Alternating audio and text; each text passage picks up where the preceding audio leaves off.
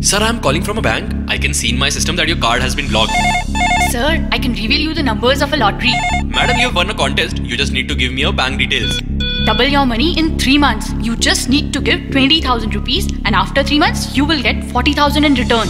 All such offers received on call or SMS are scams and aim to defraud. Never reply to such messages, emails or phone calls in enticement or greed. Stay alert and keep others alert as well. Your alertness and cautiousness can help you being saved from cybercrimes. Report all your complaints related to cybercrimes on www.cybercrime.gov.in. Issued in public interest by Ministry of Home Affairs, Government of India.